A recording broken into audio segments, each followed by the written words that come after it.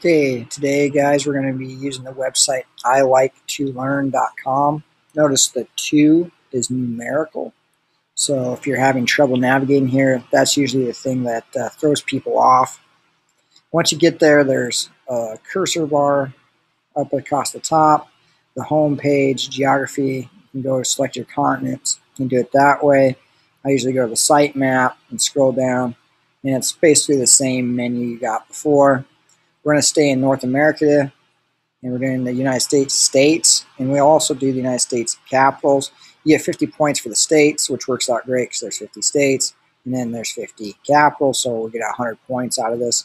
We'll actually use this to test, so it's nice to practice on something where you're actually going to test out of.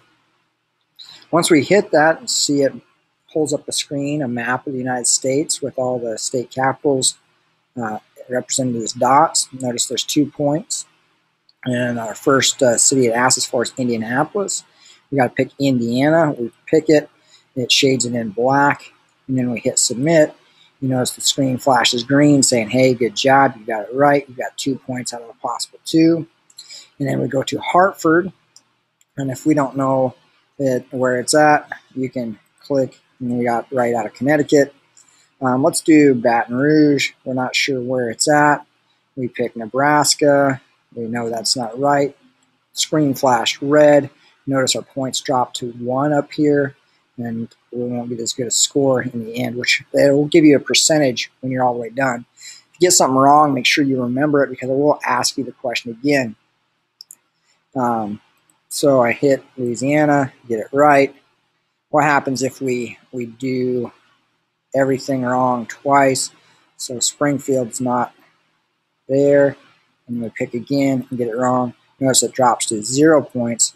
Then it'll flash to us telling us where Springfield is in Illinois.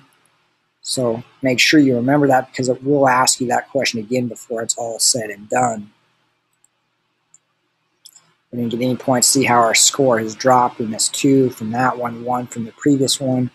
But then it'll keep giving us cities until we go through all of the 50 states and capitals, and it'll make us do the ones we missed again.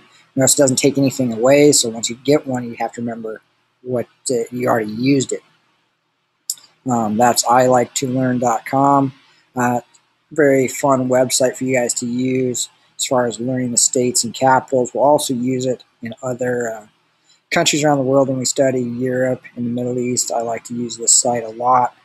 And like I said, we will test on it. So it is basically your test. You will be sitting at the computer clicking, and it gives me a score at the end. So it's very handy. And you can get to it at home. You can get to it here at school. Basically anywhere you can get access to the internet. And that's it for today. Have fun playing on